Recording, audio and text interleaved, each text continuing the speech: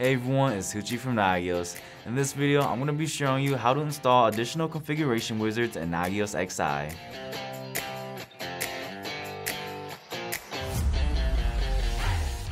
Configuration wizards are add-ons that make it easy to monitor new devices, services, and applications. Wizards are useful because they create the monitoring configuration without requiring an in-depth understanding of how XI works. You can download wizards from the Nagios Exchange website. While most of the things you'll find on Exchange are plugins, there are also more than a few wizards.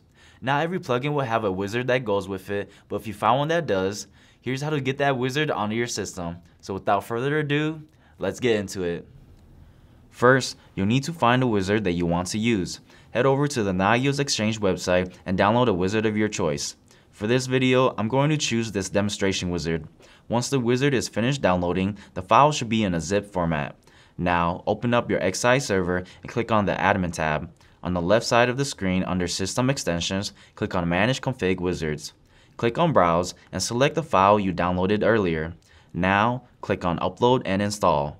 If successful, a wizard installed message box should appear and you'll be able to see it down below.